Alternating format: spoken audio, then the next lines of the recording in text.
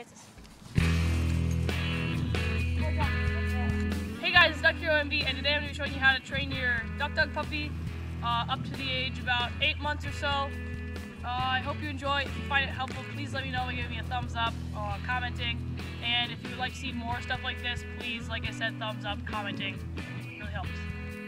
In a hallway with one way in, one way out, have the dog sit, hold their collar, release the pup, and say the name after throwing your plush duck toy.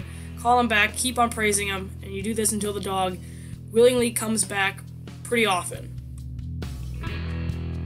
Train with your dog about 3 times a week for around an hour at a time, always end positive.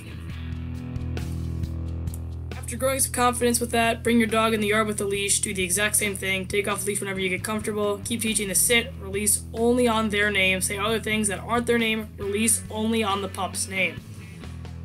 If possible, take the dog to an area similar to where you'll be hunting with variety of locations and wear a camo, something you'd wear hunting. Do this till the dog consistently comes back. Now you're not going to hold the dog's collar anymore. You might need a leash, maybe not, depending on how reliable your dog is, where you are, how comfortable you are. But around this time, you're also going to graduate to canvas or plastic bumpers. I personally recommend canvas first because it's better for the dog to go from plush to canvas to hard plastic. It just makes it easier on them to understand it, and it's a smoother transition, I found. You're going to want a variety for the bumpers, different sizes, colors, materials, like I said, the canvas and the plastic.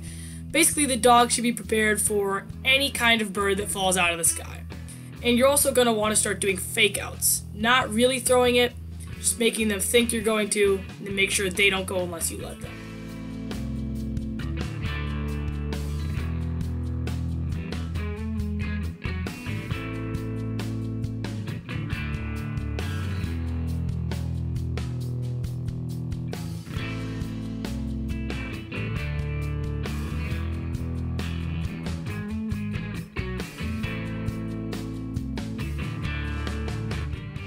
When you should start introducing your dog, if you're going to their e-collar, they should start be wearing this.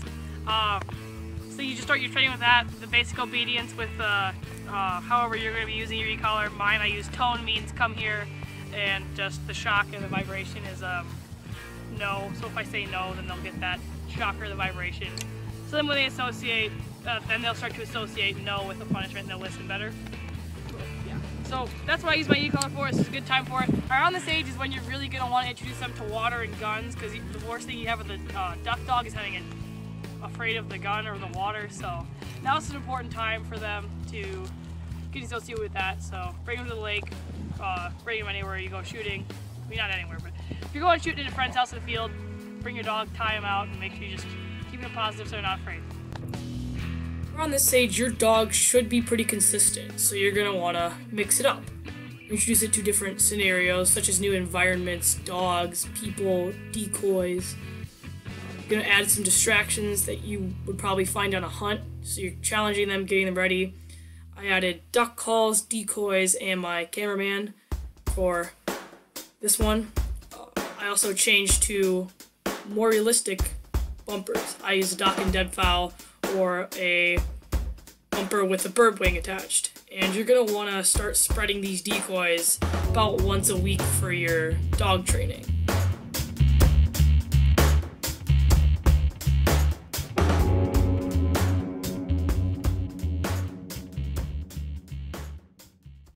For adding realism to your bumpers, you can either use a duck and deadfall, which itself is already way more real, or you can just put on a duck or pheasant wing, depending on what you're doing, for your regular bumpers. But if you're not using the wing, I would definitely recommend some nice waterfowl scent. You might want to use some of this thing. Really nice. I got this from Dawkins as well with my Duck and deadfall. It's just some wax you put on it so your dog knows what waterfowl is, pheasant as well.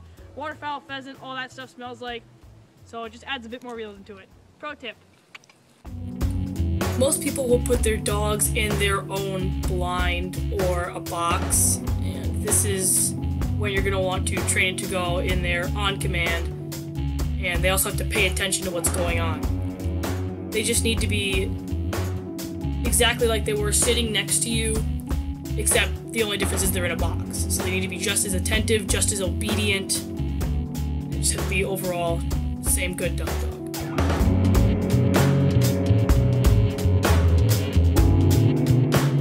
you're not done. For future training, you're going to take it on fake duck hunts every few months. This is just sitting with it, calling, throwing some ducks, shooting some blanks. Fake duck hunt scenario every couple months.